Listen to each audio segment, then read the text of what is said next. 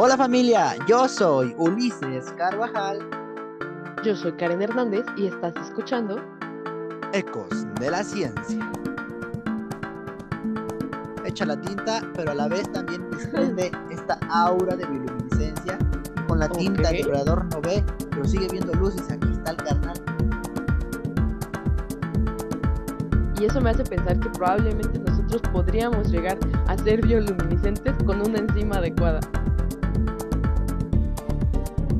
Ay, es que es muy bonito esa parte dentro de la biología.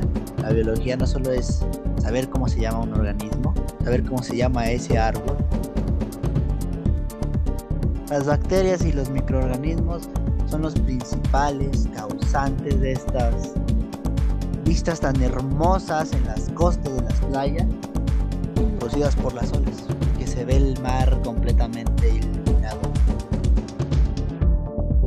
Sin lugar a dudas, uno de los fenómenos más fascinantes de la naturaleza es el de la bioluminiscencia, mismo que a simple vista podríamos considerar inexplicable. Pero como veremos, esto último no es así. Este fenómeno se generaliza en los hábitats marinos. Se calcula que el 90% de los organismos de las profundidades la presentan, mientras que en tierra solo se observa en hongos e invertebrados.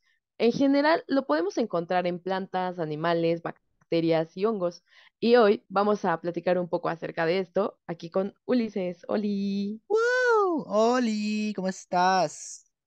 Bien, muy contenta y muy emocionada porque evidentemente no he tenido la grata experiencia de verlo en persona, pero si alguna vez se han tomado la molestia de buscar fotos de bioluminiscencia, es algo increíble, precioso y súper, súper, súper bello, y más aún de explicarlo.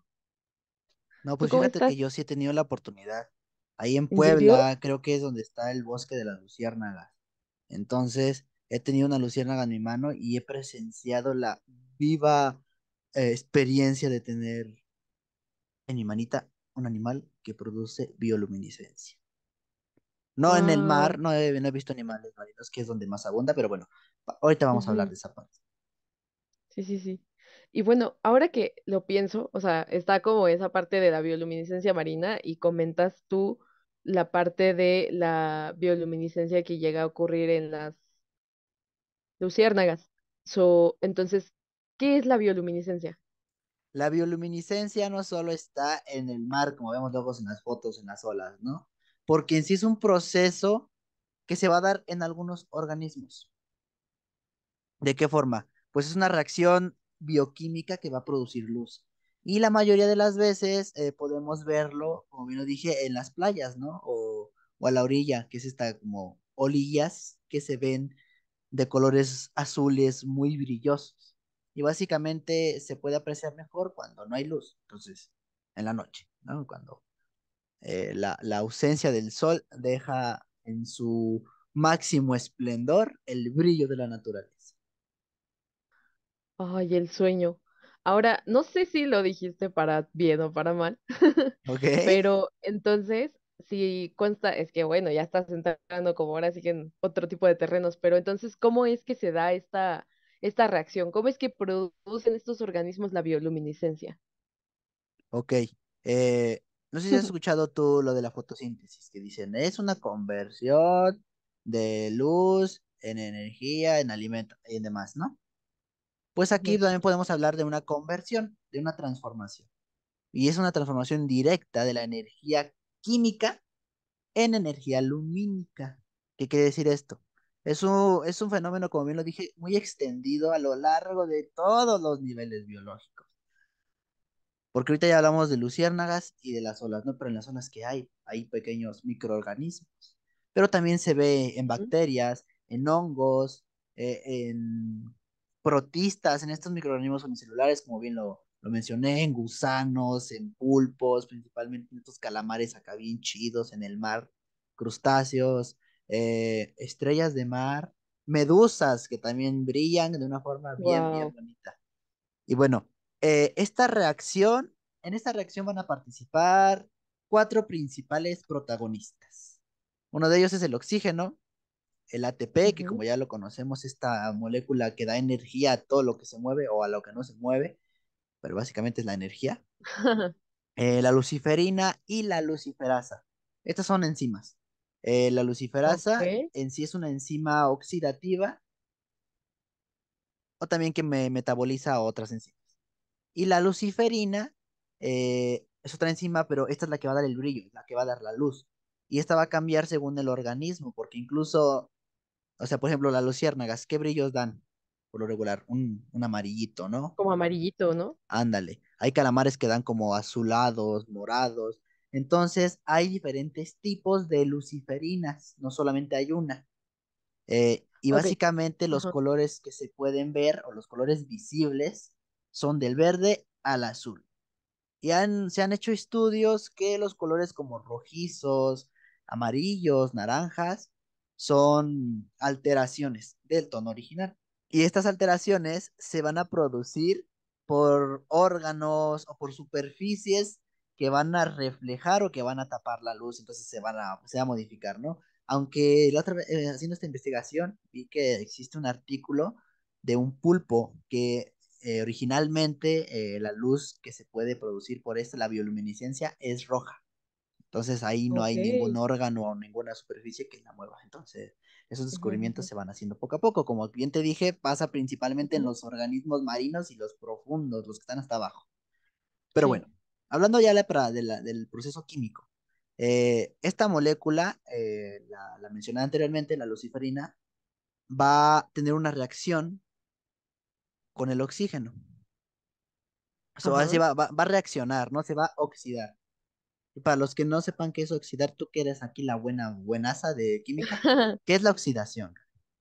La oxidación en sí, y yéndote como a lo general y una memotecnia que muchas veces se utiliza, es la ganancia de oxígeno en una molécula, es decir, una molécula que va a entrar en contacto con el oxígeno, pues evidentemente se va a oxidar, pero además de esto, también se dice que son, bueno, es una reacción química en la cual un elemento, una molécula, whatever, va a perder electrones.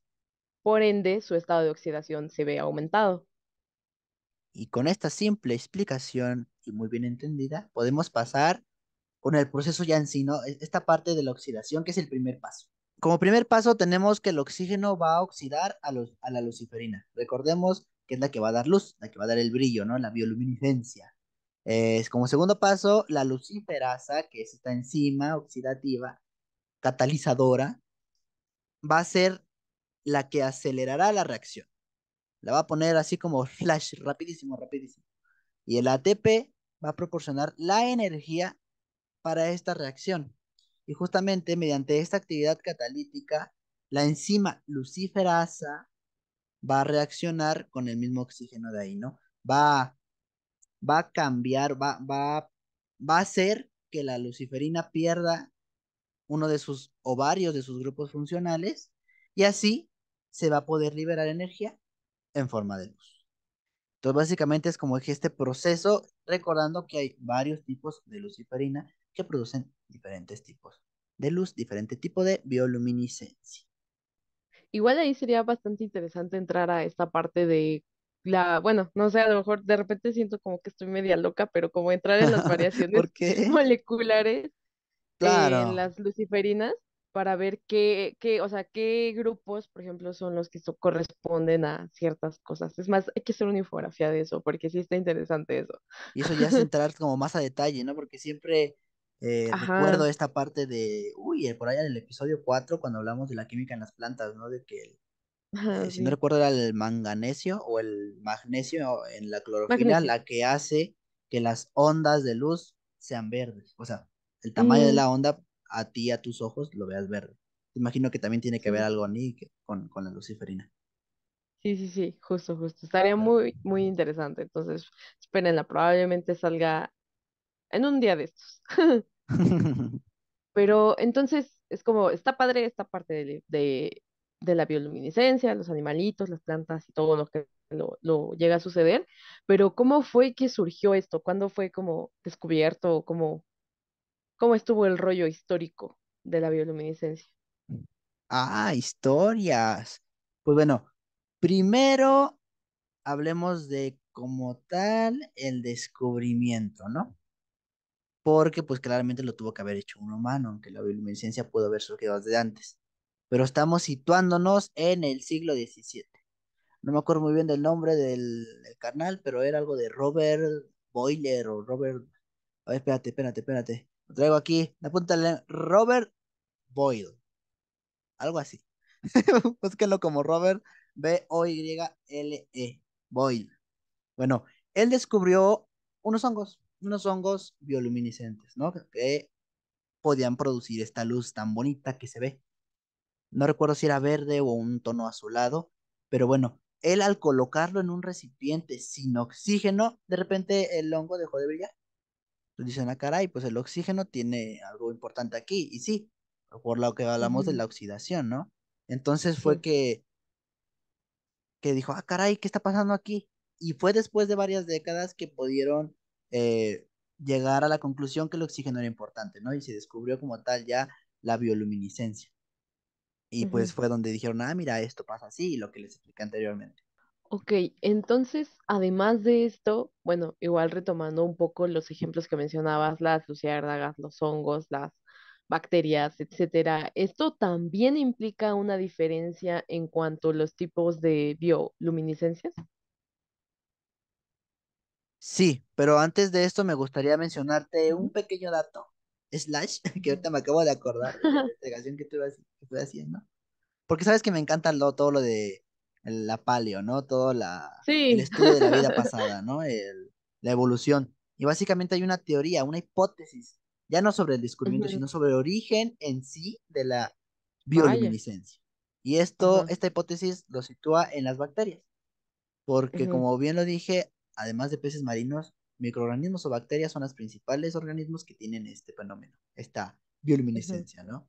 Y si nos vamos a épocas súper primitivas de la Tierra, las bacterias dominantes eran las anaerobias, que quiere decir que estas con el oxígeno se morían. Y entonces, de repente surgen las cianobacterias. No nos vamos a poner a explicar cómo es que surgen. También hay unas teorías. ujú, Pero las cianobacterias van a alterar todo el medio porque como producto excretado que van a realizar a través de la fotosíntesis es el oxígeno. Van a producir unas ujú, cantidades masivas de oxígeno que van a ser nocivos para las anaerobias, ¿no? Las bacterias anaerobias. Entonces, esta teoría básicamente explica que la bioluminiscencia fue un fenómeno que adoptaron estas bacterias para protegerse del oxígeno en el medio, como una forma de supervivencia. Principalmente hay tres tipos de bioluminiscencia. La intracelular, la extracelular, que creo que es como que se explican muy bien, pero ahorita voy a dar una breve explicación. Y por ujú. último, la simbiosis con bacterias que Ok. producen esto, ¿no? Entonces las bacterias sí están acá, Ujú, machines. La ujú, intracelular, perdón, es la que va a ser generada dentro de las células de los organismos, ¿no? ujú. Principalmente en células especializadas. Un ejemplo de unicelulares son unos organismos que se llaman dinoflagelados. Me gusta por el dino, pero no tienen que ver Sí, con a un mí también. dinosaurio. Son protistas, ¿no? Y hacen esto pues porque son una célula. Entonces, están dentro de la célula el mismo proceso. En pluricelulares, por ejemplo, están las luciérnagas, que van a realizar este proceso un poco más complejo, porque dentro de su abdomen tienen cristales, que son cristales de urato. Desconozco bien que sea urato, pero me Ujú. suena algo como estos prefijos de uria, ure, que tienen que Ajá, ver ajá. con la orina, ¿no? Si no mal recuerdo. Pero Sí, en esos sí por lo la menos en molécula es ácido mamíferos, úrico. reptiles, ándale. Ujú. Algo que tenga que ver con ácido úrico, quizá tenga que ver por ahí, pero lo hacen a través de estos cristales, ¿no? Y en Ok. algunos peces tienen unas placas compuestas de guanina. Y dices, Ujú, ah, caray. Entonces eso es lo que lo ayuda, ¿no? Pero eso es intracelular. El segundo de la extracelular es a partir de reacciones químicas, ¿no? Como la que mencioné pues, al mismo inicio, que es la función buena, la función chida. Eh, de la luciferasa y la luciferina. Entonces, ujú, estos se van a producir ya sea debajo de la piel o incluso en glándulas, debajo de las diferentes tipos de pieles, porque ves que los peces tienen escamas. Entonces, ujú, o en algunos crustáceos, o en incluso sobre la misma piel de algunos calamares. Y se van a realizar estas reacciones Ujú. en estos tipos de órganos, ¿no? O sea, piel o sea glándulas. Y en ocasiones también se pueden llegar a, ¿cómo decirlo? A expulsar como este brillo, creando como nubes, como, ¿cómo se dicen? Como auras que Ok. siguen o que Ah, rodean a ajá. estos organismos o a estos Sí, de animalitos, hecho. ¿no? Como algunos pulpitos, algunos cefalópodos, calamares. Ujú, ujú. Entonces, no sé si has visto estos videos de medusas o calamares en el fondo oceánico que dejan Sí. como un rastro en el mar de la bioluminiscencia. Así.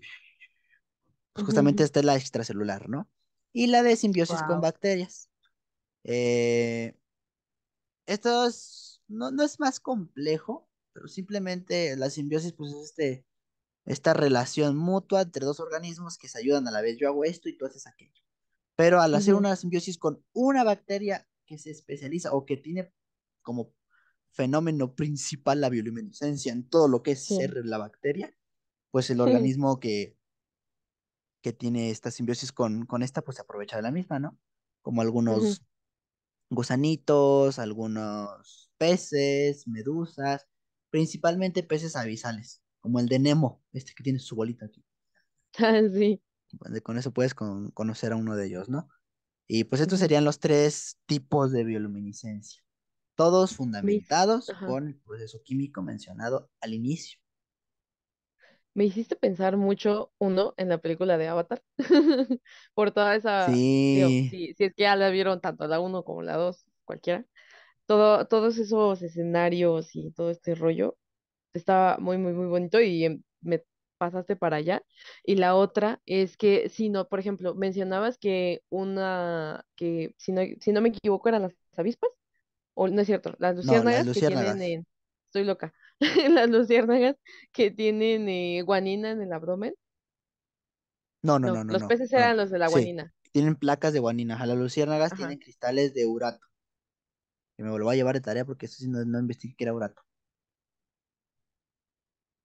E igual me hiciste pensar mucho en esta coincidencia, ¿no? De tanto el urato con la similitud, como tú mencionas, del ácido úrico. Tendríamos que ver como más especialmente la estructura molecular, e igual la guanina en algunos peces, y eso me hace pensar que probablemente nosotros podríamos llegar a ser bioluminiscentes con una enzima adecuada. Ufas, sí, sí, sí, pues también hay unas cuantas cosas que ahorita también podemos Ujú. hablar de ciertas aplicaciones que se tienen de todo esto, ¿no? Es que sí, porque es como, ok, sí, nosotros evidentemente lo disfrutamos demasiado, ¿no? Provoca muchas sensaciones y es algo muy, muy, muy, muy, muy gratificante de ver, pero realmente, por ejemplo, en la naturaleza, ¿para qué sirve? Pues para una variedad de cosas, ¿no? ¿Tú cuál crees que sea la principal? O si te dicen, para qué un animal, para qué un ser vivo, para qué le sirve, ¿no? ¿Tú cuál dirías? Por ejemplo, pienso, como comentabas, el pez de Nemo gigante que todos Ajá, recordamos con su esa como lucecita, pues en ese caso sería como los peces abisales que además de otros mecanismos que supongo tienen para adaptarse a pues prácticamente vivir en la oscuridad, supongo que esa clase de adaptaciones como la bioluminiscencia pues le permiten ver, por ejemplo. Entonces, siento ajá. que podría ser eso, es como prácticamente como si fueras una linterna andante. Sí, pues por obvias razones, brillas. Entonces sí, tiene una función de iluminación. Y también Ajá. esta iluminación, por ejemplo, en varios organismos marinos, como Ujú. de jóvenes, es un poco distinta a de adultos. Entonces así también se van identificando como de, ah, Oh. caray, no, pues este es un joven, ¿no? Este es un adulto, ¿no? Porque también tiene un papel importante en la comunicación, ¿no? Eh, Ujú. Básicamente la regulación de esta bioluminiscencia. Por ejemplo, en estos peces o también en varias bacterias. Regulación, o sea, de que se vea un poco más luz o que se vea menos, que se vea de acá para arriba, para abajo y para poder comunicarse entre los organismos, para poder saber, o en este caso, si tú eres el chiquito, yo soy el grande, ya te vi, ya te ubiqué. Me Eh, los imaginé así, tipo echándose las luces, como cuando estás en los carros y es como de, pues le cedes el paso y le echas la luz, haz algo así, me imaginé. justo igualito, pero en medusitas, por ejemplo, ¿no?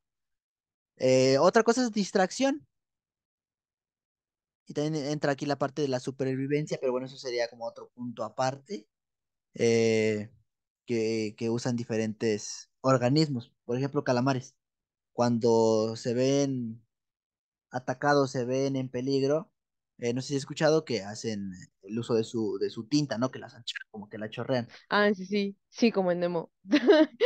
Ándale. Entonces, en las profundidades, pues el calamar está brillante, ¿no? Tiene Ujú. la bioluminiscencia a su máximo esplendor. Entonces alguien se lo va a comer, ¡pum! Echa la tinta, pero a la vez también desprende esta aura de bioluminiscencia y con la Ok. tinta el depredador no ve, pero sigue viendo luz y dice, aquí está el carnal, pero el carnal ya se fue. Ujú. Entonces ahí lo distrajo con el aura, ¿no? Con estos Sí, sí, restos. sí. Como bien lo dije, para la supervivencia, ¿no? Al atraer presas y también para la defensa de estas mismas presas. ¿Defensa? Sí, porque muchas Ajá. veces si ves a alguien, bueno, por lo regular en la naturaleza existe una regla no pactada Ok. de los colores de los animales. Cuando tú veas un animal que tenga unos colores muy vivos acá, muy intensos, Ujú. puede ser peligroso porque puede ser Sí, sí, venenoso. sí. Sí, Entonces sí, sí. muchos animales Esa venenosos la tienen aplican hasta los amarillos acá, humanos. Ajá. justo, ¿no? Entonces, pues uno dice, ah, caray, este brilla bien fuerte, mejor ni me lo como, ha de ser una medusa que me va a electrificar todo el estómago. Pero también para atraerlas, porque la misma luz puede decir, mira, ve acá estoy, ven para acá, y a los animalitos dicen, ah, mira esa luz, qué bonita, voy para allá. Tiqui, tiqui, tiqui, tiqui, tiqui. Sigue la luz. Entonces, ándale, y al final se lo siguen y se lo comen, como en Se Nemo, que nota que han dicen, visto, que no han mira, visto películas. mira esta lucecita, ay, qué bonita, ¿no? ¿Cómo está esto? Uy, y demás, ¿no? Y también para, por ejemplo, las luciérnagas, muchas veces las prendan así como de pim, pim, pim, pim, pim, como si fueran, como tú dices tú, como los carros, ¿no? De aguas, aguas, ahí viene un Ajá. murciélago, ahí viene un murciélago, nos va a comer, entonces córranle todas, y vámonos, se van, ¿no? Y Ujú. también aquí es parte de, aparte de la defensa, sigue siendo comunicación, ¿no? Entonces, te estás dando cuenta que pues la función es variada. Una que sí Ajá. no la sabía yo y cuando estuve haciendo toda esta recopilación, sí dije, ah, canijo, el camuflaje. Y sigue partiendo de la regulación de la luz que Ok. produce, ¿no? Eh, por ejemplo, esto pasa en bacterias, pero un caso muy, muy común son en unos cefalópodos, en unos calamares. Aquí cada rato digo calamar, pero son de los animales que están bien chidos, que pueden llegar a controlarlo con una especie de fotorreceptores que tienen, como los cromatóforos que tienen muchas especies, como los camaleones que pueden regular la entrada de luz y esa cosa. Ajá. Pues los calamares ven y notan el brillo de la superficie. Y si tú estás más abajo que el calamar, obviamente vas a ver su sombra, porque el brillo de la Ujú, superficie del ujú. mar hay luz. Entonces el calamar dice, ah, pues más o menos la intensidad de la de arriba es algo así. Ah, Y la imita wow. por la parte de abajo. Entonces los depredadores que están desde abajo, pues no ven nada porque No es lo como si ven. vieran la superficie. Ah, Se camuflajean de impactante. esa forma y es como de, ah, canijo. Wow. Sí, Eso sí no la veía venir, ¿eh? pues mira, yo tampoco y fue un datazo que dije, órale, Ahora ya me lo hasta switch de aprendí. intensidad tienen. Switch y secuencias también que utilizan Sí. para el cortejo o la reproducción. Ok.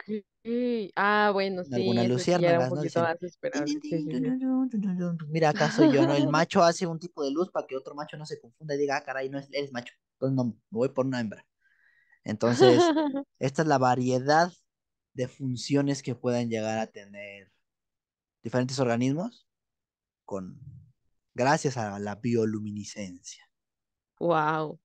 La que más me tomó por sorpresa fue la de camuflaje. Creo que la de cortejo y reproducción era como un poquitito más, predecible, justamente por esa parte, ¿no? Por ejemplo, siempre se ven los memes de los machos y, o sea, bueno, en cuanto a especies Ah, de animales, y los machos es y las como aves, súper, ¿no? súper, súper llamativos, ¿no? Con un montón de plumas, colores y un montón de cosas, y las hembras algo como más tranqui.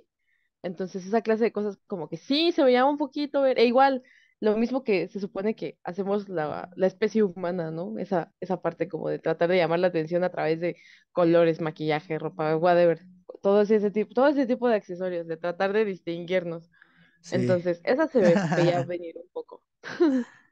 Pues yo sí me sorprendí de la camuflaje. Sí, esa me sorprendió muchísimo. Y bueno, ya para finalizar, me gustaría mencionarte algunos animalitos, algunos aminalitos que producen esto. Ya mencioné el de la Ahora sí luciérnaga, que me lo ¿no? mole. Ándale. En las luciérnagas, Ajá. ¿qué pasa? En los abdómenes, en el abdomen, que es como, por decir, la colita, pues, del insecto. Ah, que a todo esto las luciérnagas son escarabajos, pues no lo sabían. ¿Son escarabajos? Son coleópteros, sí, son escarabajos.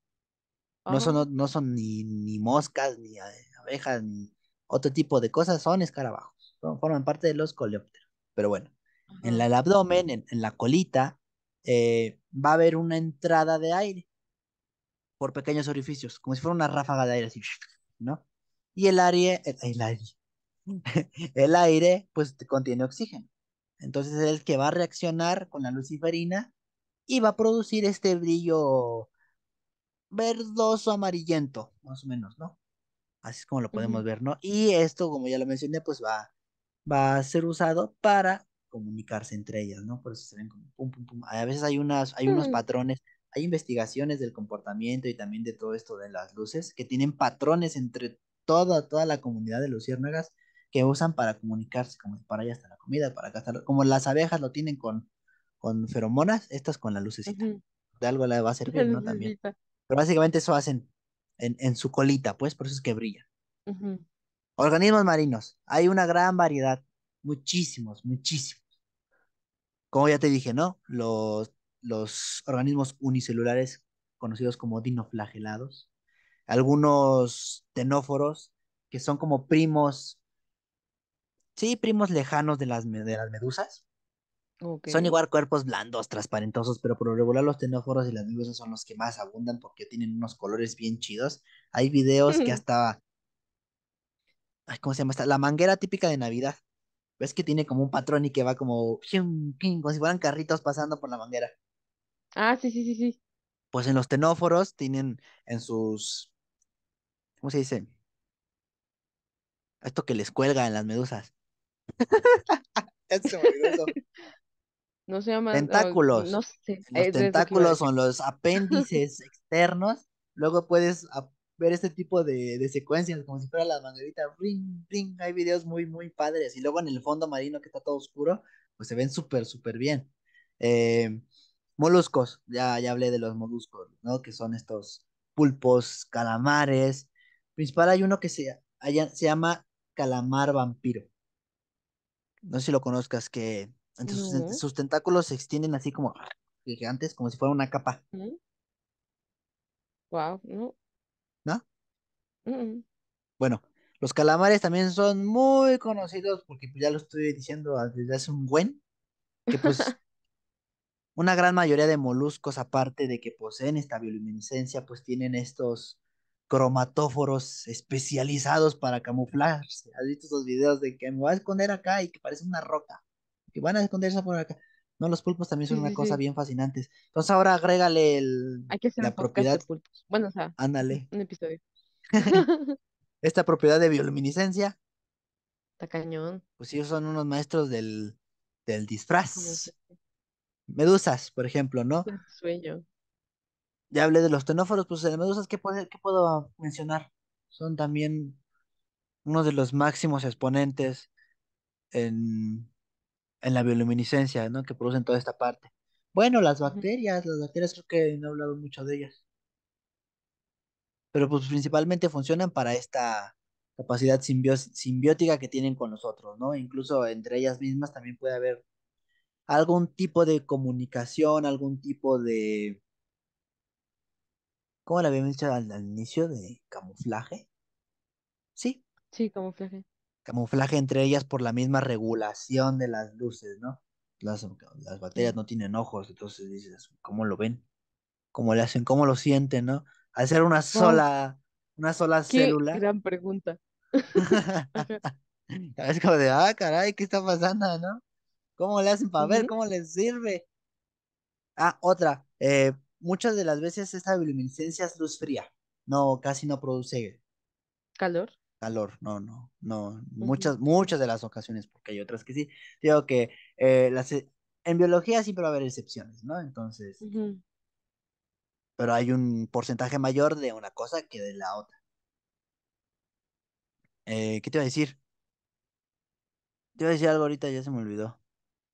Ah, los peces abisales también ahí, los carnales tienen todo su cuerpo lleno de bioluminiscencia, nuevamente para la comunicación, para poder ver, aparte de que son feos, pero así feos, horribles, no, están bien feos esos canales, pero también la mayoría de peces abisales pues están llenos en sus pielecitas de, de la bioluminiscencia, ¿no? Y pues las La prueba de bacterias, que Dios no castiga dos veces. justo, las bacterias y los microorganismos son los principales causantes de estas vistas tan hermosas en las costas de las playas, Ujú. producidas por las olas, que se ve el mar completamente iluminado, la bioluminiscencia en su máximo esplendor, porque hasta tú puedes pasar tu mano, la mueves y se ve como el agua, porque en ese momento estás Se mueve todo el moviendo colorcillo, millones de ¿no? bacterias que están reaccionando con el oxígeno en sus luciferinas y la luciferasa hace esto y ¡pum! Brillan. Así como tú nos Qué mencionabas bello. en la parte de las neuronas, ¿no? Con el dolor en capítulos anteriores. Ahí tanto rápido, pasa tan rápido esa reacción que es como de, wow. Y sí, ese fenómeno yo no lo he visto. Algún día vamos a ir a una playa El para sueño. sentirnos como Mm. los avatars, como los pitufotes, ahí Y moviendo la ola. embarrarnos todos de bacterias. Justo. Pero creo que va a ser más cercano si vamos a ver luciérnagas. Sí, también. Y bueno, también hablar de la posible extinción de estos animalitos, las luciérnagas, por toda la contaminación lumínica es otra cosa, otro tema ¿En serio? completamente. ¿Les afecta? Sí, claramente les afecta, porque ellos usan, las luciérnagas usan su luz, su bioluminiscencia para comunicarse, para parearse, Ujú. Ah, para oh, hacer buen casi de la punto. mayoría de Sí, cosas. sí, Entonces, sí, si de sí. repente en este bosque donde habitan meten una carretera y hay hartos carros, se Tienes confunden, razón. dicen, Y ay, se para vayan allá a está querer mi apalear carnal, con un carro. ándale. O luego, como ellas tienen una intensidad para cada forma de comunicación, si Ajá. ven un luz acá, Buen una luz punto. de una Sí, sí. camionetota, la Cheyenne acá bien fuertezota, pues ya no saben ni qué está pasando y hasta se Sí, pueden, sí, me sí. imagino, o sea, aquí estoy What? lanzando una teoría, les puede dar ansiedad, Ajá. pero no sé si la ansiedad también está en insectos, pero pues pueden morir, ¿no? Entonces también es un problema en ellos. Afortunadamente los peces horribles, bueno, no, son horriblemente ¿Mm? hermosos, porque hace rato dije horribles como hartas veces, pero están feos, Sí, sí, quedó pero claro que estaban horribles. es una, es una fealdad bonita porque dices, como unas criaturas tan... Es que también hablar de los fondos abisales es para otro tema muy, muy padre. Pero bueno, pues Es creo que que eso los es peces lo... abisales son como esas personas feas que tienen los ojos de color.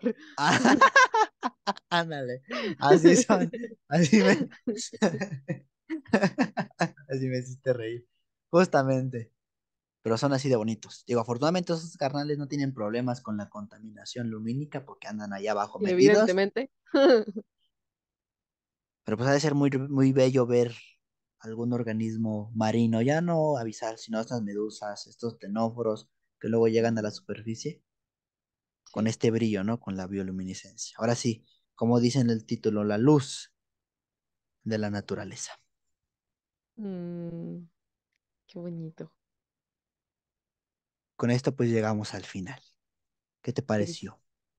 La verdad es que me encantó, no sé, como que muchas cosas me tomaron muy por sorpresa, por ejemplo, esto último que comentabas, ¿no? De que realmente les afecta. Y sí, o sea, no sé cómo no lo había pensado antes. O sea, ya cuando empiezas a asociar las cosas, es como te resulta lo más obvio del universo. Pero sí, Claro, tienes razón. sí, y la contaminación lumínica también afecta a otros organismos, a los mamíferos también, aunque los Mm. mamíferos no produzcan luz, porque también tienen algo que se conoce como patrón de actividad, ¿no? Que Ujú, tienen una forma de desplazarse y de distribuirse a lo largo del día. Ya se fue el ujú. sol, entonces ahora toca comer. O sea, sale el sol, entonces ahora toca dormir o toca despertarse y moverse entre árboles. Entonces también la misma contaminación lumínica, las ciudades que están asentadas cerca de Wow. bosques, de selvas, pues eh, también marea a los animalitos, ¿no? Digo ahorita mamíferos porque pues las aves Sí, están sí. como más acostumbradas a moverse por todos lados. Yo también hablo de mi ignorancia, no soy ornitólogo, pero sí no he leído porque no me he puesto así chido a leerlos, pero he visto papers, principalmente en la carrera que yo estuve eh, realizando un proyecto de patrones de actividad, donde una de las variables puestas en mesa con relación con esto era la luz, la contaminación lumínica, ¿no? Wow. Yo lo trabajé con la parte de los alimentos, de los recursos, pero también con la luz. Que no usan luz los mamíferos, pero ahora imagínate con organismos que sí la usan para comunicarse, pues no, pues les dan toda la torre. Ok, esto, pequeño momento personal, porque estos últimos comentarios que acabas de hacer Sí. hicieron que me llamara mucho la atención tu carrera. O sea, Ay, te quiero. para los que ya hayan escuchado el podcast en ocasiones anteriores, etcétera, y inclusive cómo fue que lo generamos, eh, a mí no me llamaba la atención la parte de animales y todas esas cosas. De repente Ulises me hablaba de animales y ahorita lo que comenta de patrón de actividad y todas esas cosas, y yo como, ¿y para qué sirve eso? O sea, como que no le encontraba un sentido. Pero ahora creo que fue como la inversa. Encontré el sentido del daño que estamos haciendo como humanidad a todo el funcionamiento del ecosistema gracias a esa pregunta, a esa parte de que la contaminación lumínica le afecta a las luciérnagas. Y en serio estoy teniendo como ahorita una especie de shock, no sé cómo llamarlo, si emocional o intelectual. No sé, pero en serio hiciste que me llamara mucho la atención entender todo eso. Ay, es que es muy bonito esa parte dentro de la biología. La biología no solo es saber cómo se llama un organismo, saber cómo se llama ese árbol, bueno, alejada completamente de la biología de laboratorio, ¿no? Estamos hablando de la Sí. ecología y de estudiar las relaciones entre todos los organismos, porque literalmente todos estamos conectados, así como nuestro cerebro está lleno, conectado con neuronas, como el micelio conecta a los grandes árboles, todos estamos conectados. Yo Wow. me preguntaba, bueno, Tienes bueno, razón. aquí ya estoy hablando de otras cosas, ¿no? Ya nos estamos desviando bien cañón de la bioluminiscencia, pero ya como para acabar, te decía, ¿las moscas a qué sirven? O los mosquitos, ¿para qué me ayudan? Nada más me Sí. pican las moscas, ¿no? Pero hay muchas moscas, incluso las que vemos aquí, que ayudan a polinizar. Y dices, ah, Ajá. caray, ayudan para esta cosa, ¿no? Los mosquitos también son una plaga a la vez, pero también son controladores de plagas o controladores de grandes mamíferos que se los van y se los pican y se los matan para que no haya mucho venado y que no se coman todos los árboles y que los árboles no nos dejen sin recursos a los humanos. O sea, te das cuenta cómo todo está moviéndose, ¿no? What?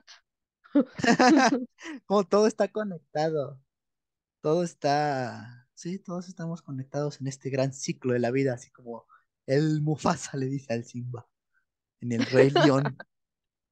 Pero sí, ya nos alejamos bien cañón de la bioluminiscencia, pero Sí, un poquito, un qué poquito. padre Pequeño paréntesis. sí, que nos llevó a este tema, ¿no? A esta temática que Sí. podemos hacer en futuro un episodio sobre todo esto. Y invitar ahora sí a un Ujú. profesional, ¿no? Porque yo Sí, no soy ni exacto. ecólogo, pero algo le sé, Sí, lo básico se tiene en ocasiones. justo. E igual, algo que también hemos comentado varias veces, esa pasión por buscar, por estudiar, por entender, por compartir, etcétera, que es lo que principalmente tiene este podcast aquí. Y no solo el podcast, ¿no? Sino todo el proyecto en sí. Sí, sí, sí, es muy divertido, porque cuando me dijo Karen, hay que hablar de bioluminiscencia, dije, órale, va. Me olvidé de toda la parte Ujú. química, no abundé más, porque por ahí en la página hay una infografía que creó Karen, donde ya como tal habla de la D-luciferina, o sea, los tipos de luciferinas, ahí la meten, ¿no? En un esquema muy bonito. Los invitamos que vayan a verla, y pues las aplicaciones biotecnológicas me quedé corto, como lo escucharon, porque me enfoqué más en los aminalitos. Probablemente podríamos traer una parte 2 con las aplicaciones. Estaría bastante Ándale, eso interesante. sí. Invitar a un biotecnólogo a una biotecnóloga que Ándale, sí, sí, le sí, sepa sí. por ahí porque ellos iban a decir los nombres correctos. No que yo, Exacto. indicador molecular de bioluminiscencia, a lo mejor ni existe, pero pues por lo menos para explicarlo, ¿no? No hay pierde. Sí, me imagino que sí le entendieron con eso. Y después de este pequeño viaje desde bioluminiscencia y cómo es dada, y después un montón de explicaciones del por qué no deberíamos estar invadiendo los bosques y muchas cosas del funcionamiento de la ecología y etcétera, etcétera, etcétera. Y bien, llegando ya al final de este episodio, recordándoles igual que pueden seguirnos en el resto de nuestras redes sociales si es que les gustó ¡Woo! este capítulo. Estamos en Facebook, Instagram, Twitter, TikTok, YouTube, claramente, y también aquí en Spotify con el podcast de Ecos de la Ciencia. En el resto nos encuentran como Biociencia Wild. Así que denle like, suscríbanse al canal de YouTube, síganos en el Spotify y pues ya, les mandamos muchos abrazos de colores bioluminiscentes hasta sus casitas. Ay, sí. Y nos escuchamos en un episodio más. En el próximo, ¿cuál será? ¿Quién vendrá de invitado? Ahora será Karen, ahora será yo, no lo sé. Nadie lo sabe. Nos vemos. Más bien, nos escuchamos. Nos escuchamos. Adiós. Adiós.